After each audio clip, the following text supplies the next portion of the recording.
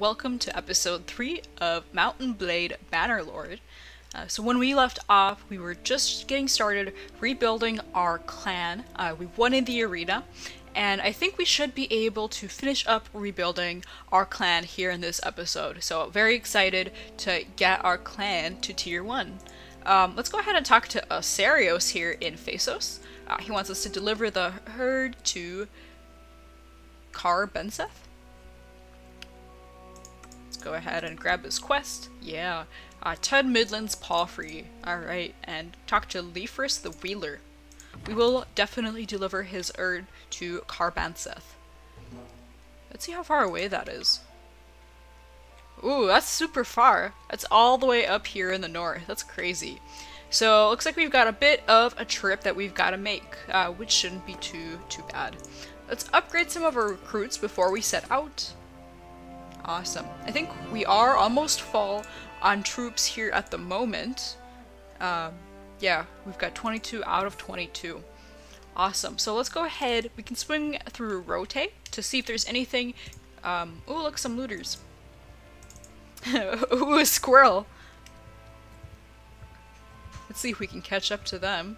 Awesome. So we're just gonna quickly fight the looters. And it is 22 versus 6, so I think we can send in our troops. And let's see the result. Awesome, we've gotten by unscathed. We've gotten some renown, some morale, some more prisoners. We'll definitely take those. And yeah, a bunch of loot as well. I don't think any of this is going to be too useful for us, but we can definitely sell it when we stop by town. So yes, we're going to swing by Rote to see if they've got anything useful for us. Let's see. Trade. Okay, we can actually sell some leather that we have to them, which will be a pretty decent opportunity to make a little bit of money. And all this armor we can definitely offload as well. And let's see if they have any food for us to buy. Oh, they've got plenty of grain at a decent price, and some fish as well. So now we should be, yeah, we've got food for almost a month at a great price. So definitely super happy about that. Looks like we've got someone in the tavern that we could recruit into our party if we wanted. He's a robber, so he's pretty decent at roguery. I think we will hold off on him. I'd love to get someone that provides a more passive bonus to our party. So it's definitely okay, I think, for now to be shopping around. Yeah, beyond that, there's no one in the keep, so I think we can go over to the next town. Yeah, so this game is definitely more unstructured and more freeform. There's a little bit of grinding involved at some points. Oh, whoa. Alright, I'm gonna stop over by Gersigo's castle to see if there's any nobles inside, if we can get in without paying the bribe. Yeah. Okay, so we can talk to Segeron over here. He's got a quest for us. I think we also want to ask him about the history quest. Can you tell me anything about the Battle of Pendrake? He wasn't there, he knows Lucan has some thoughts on it. Okay. So he doesn't have anything too much for us. Oh no, he won't let us do the quest. He's never heard of our clan, oh no. Well, that's another incentive for us to go ahead and rebuild our clan. That kind of sucks. Ooh, so we've noticed that he has not yet taken a wife. He's considering offers. Let's offer our hand in marriage. We've added our name to the list. Okay, let's see if he wants to, let's spend some time together. How old is this guy, by the way? What if he's like a boomer? Anyway, I feel lucky to live in an age where a valiant warrior can okay, that's not exactly written correctly, but we've got a 94% chance to succeed, so, we're gonna say some gibberish to him. Alright, we might be correct. Between the followers, the rivals, and the enemies, we must have met a lot of interesting people. Yes, I've seen cruelty, degradation, and degeneracy like you wouldn't believe. Fascinating stuff, all of it. Right? We love our internet degenerates out there. Shout out to those. So we're gonna tell them about our journeys on the internet with all the degenerates on Reddit. Anyway, yes, we might be correct about that. Some people say you will go far. Suppose you were to rise to a position of power. What would you do? Okay, so it looks like these both have a 94% chance to succeed here. We're getting on with him super well. Like, these are all really high odds here to seduce him. So it's pretty much up to us, I think, what we can say. Let's say we have a long list of scores to settle. You can be sure of that. Oh wow, awesome. We've succeeded at persuading him. So, yeah. Okay, he's 35 years old. He's a noble within the Empire, and he's part of the Western Empire. Wow, he has super high skills. He's a very skilled person. So he's part of the Soridos clan, and he's tier 2. Well, it seems we have a fair amount in common. Perhaps we can talk more when we meet again. So I think we have to give him a little bit of space there. We have to play a little bit hard to get before we continue seducing him. So I'd say that was a pretty good attempt at seduction there. Awesome.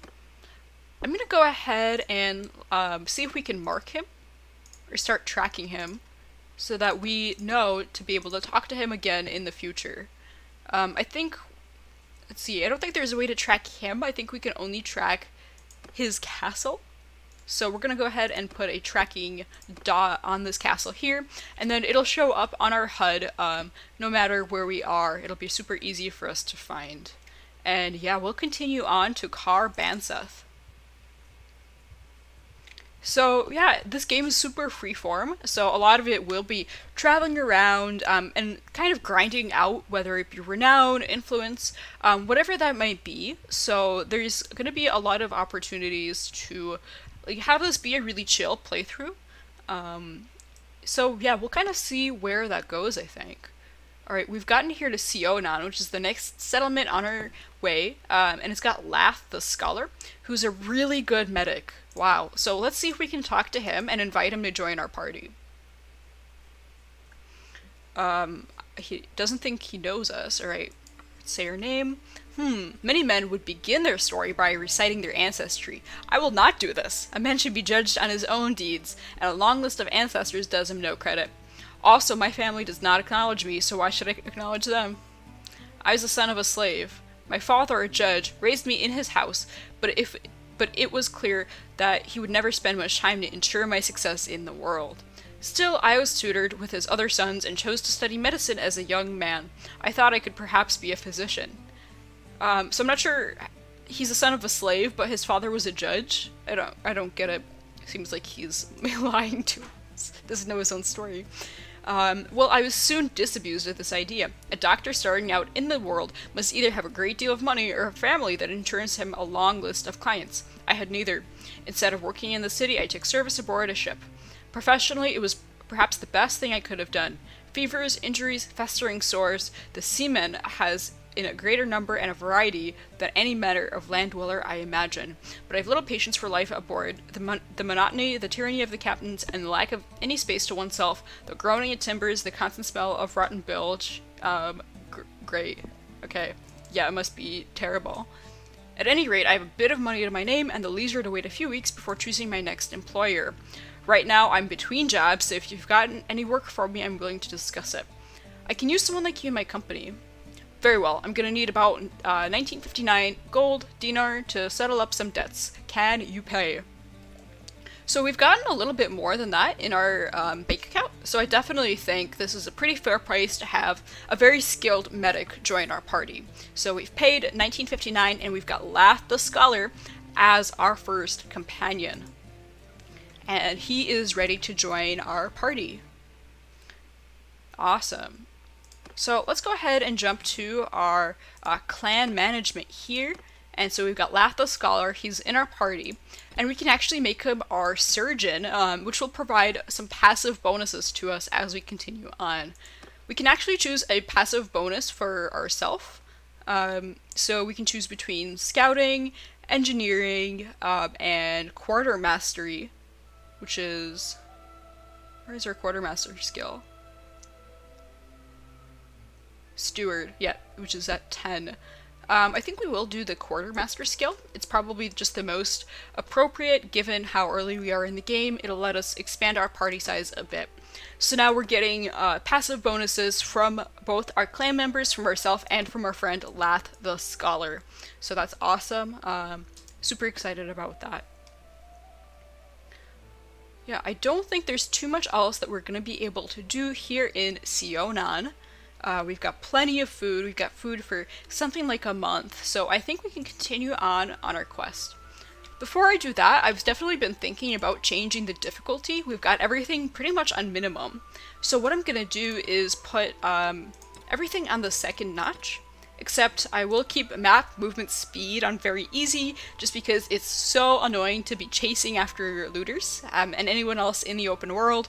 So I definitely just don't want to waste too much time doing that, so I will keep it on very easy. And I'm also going to enable death and auto-allocate clan member perks. Enabling death will allow us to have a more dynamic world in terms of people throughout the world will always be dying, and there will be a lot of succession, and as well as some turnover within our own party, so hopefully that'll be an exciting change of pace there. And clan member perks will just be allocated for us, which means a little bit less fidgeting in the menus, so it's pretty nice that they've included that here within early access. We're almost here to Calradia. We've got plenty of prisoners, so I think we might actually want to ransom off some of the prisoners that we have in our party, especially these level 1 looters, who can't be upgraded without a perk, so they're kind of useless to us. We've gotten 65 gold from doing that. Awesome. Let's see, so I think we're here to talk to Leifris the Wheeler, who's got a quest for us, but mostly we do want to deliver our sheep to him. Okay, let's see if he'll take those sheep. Yeah. How much money is he gonna give us? 400. Yeah, that's definitely not bad. Oh wow, we got a couple graphical problems there. Anyway, so yeah, it's less money that we would have gotten from stealing the sheep, but at least we don't have a bad reputation. So there's plenty of quests here in this town. Let's see what these quests are. We can buy some raw materials for Leifris. We can deal with an army of poachers, we can fence stolen goods, or we can deal with a rival gang. Let's go ahead and see about that army of poachers and get some nice combat going here in this episode. Awesome. Let's see. Yeah, so there's an army of poachers that we can deal them in Bog Beth. It's like Hurricane Katrina, except a bog and a Beth. A Beth. So we're able to send our friend over there to do it with 12 of our men, and that can kind of go on in the background. So I think that might be a decent solution. But 12 men is half of our troops here, but it is kind of gonna go on in the background while we can do something else, so I'm not too upset about that. Okay, so after a little bit of finagling, I have figured it out. The deal is that you need at least 12, meaning you need 13. So kind of convoluted there. I'm not super happy about that. But we should be good to send those guys off. Awesome. Yeah, I don't know why this town has this weird graphical glitch going on. Hopefully we won't be spending too much time there. So now we ourselves can grab another quest. Should we investigate this rival gang? I hope it doesn't give us a criminal reputation within this area here. That would be not good. But it will go away after a while if we do get that. So let's see what she has. Her name is Ira the Goat. Isn't that the person we just talked to? What do you want me to do? Okay, she wants us to meet here after 3 days to fight against the other gang. Yes, so she wants us to come back in 3 days. I'm guessing if we miss that time, it will fail the quest. Let's see. Come back after 3 days. So we could just wait around. Let's see. I want to see if our noble friend is available to talk to us again. Okay, we've made it to Gersigo's castle, where our husband-to-be Segeron is. So let's go ahead and talk to him and see if he is ready for some more seduction. Oh, he says we're lovely as ever. Alright, let's discuss a future together. Well, he's also been thinking about that. Oh no, so it looks like our odds here are not as high. Hopefully he will be seduced by our excellent charm here. So he needs a partner who he can trust. Whatever oath I give to you, you may be sure that I'll keep it. Alright, he buys it. He buys that we will keep our oath. I think you should try to win my family's approval. Okay. So again, we've got just like a 60% chance to succeed. These are almost the same, so we can either tell him about our loyalty or our virtues. Let's keep the loyalty train going. Success? Oh wow. He's very happy to hear that. So he's honored to accept our marriage proposal. A little bit backwards. Typically, you'd think in this time it's very traditional that the man gives the blessing. But yes, so now we have to talk to... who? We have to talk to his father, I'm guessing, to be able to get his permission, which again kind of seems like the backwards system, given our genders here. So I think Cerritos here is the man to talk to. And let's see if we have enough money to bribe him off at this point. I'd like to discuss the final terms of my marriage with Segeron. Let's see how much money he wants. Oh no, we don't have nearly enough, I think. I think this bar has to be full for him to accept. Oh, we do have enough money. Yeah, he only needs like 200 some gold to be able to accept. 208, exactly, okay. So we're gonna gift him his little dowry, which is strange anyway. We're getting 3 skill points and charm. Okay, and we're gonna conduct the ceremony. Now, I wonder, does he go anywhere? Like, does anything happen at this point? I think he just goes to chill. Okay. So yeah, looks like that's it. Where is our lovely husband-to-be, Segeron? He's up there. So we've done it. We've married the first person we've come across, which is always an accomplishment. He's shorter than us. He's so much shorter than us. I'm having so many second thoughts. So, what a wedding. I look forward to a happy married life with you. Yes. Okay. I want you to join my party. Awesome. So now he's in our party. So we've got a party of 3. Let's assign him a role. He can be our scout. He's honored to be our scout. Awesome. Farewell, my wife. He's so tiny. Look at him. Oh no. I have big regrets about this. Like, this is just some random dude.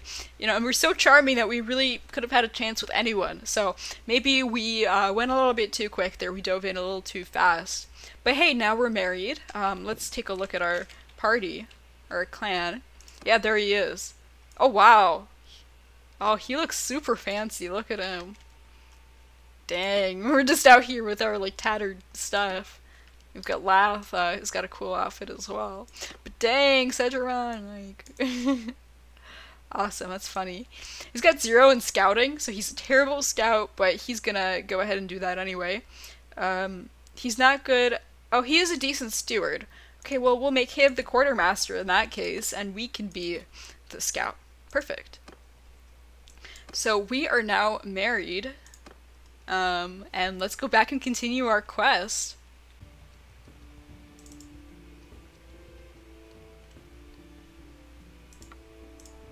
Okay, so while we were traveling, we ran into Melidir here. Let's ask him about the Battle of Pendrake.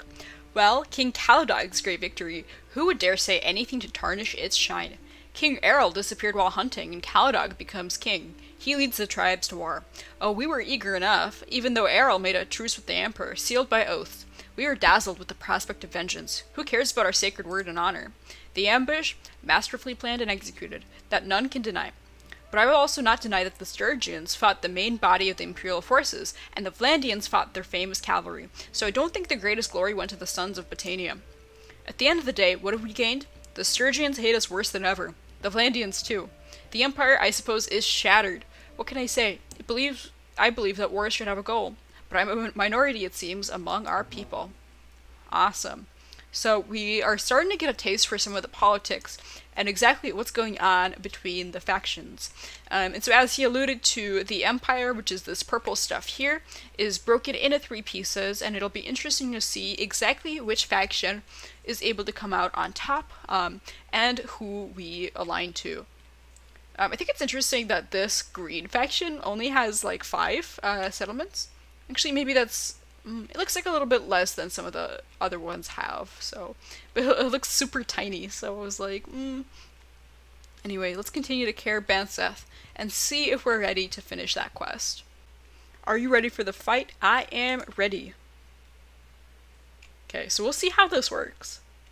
We'll see if we get a criminal reputation as well, something that we hopefully want to avoid, but we do need the money to get us started here. Oh wow, they're just ready. Come in and fight me, eh? Did Fionara put you up to this? Look, there's no need for bloodshed. This town is big enough for all of us. But if bloodshed's what you want, she's happy to provide. What I want to say is, you don't need to be a part of this. I'll double whatever she's paying you if you join us. She looks a lot like us.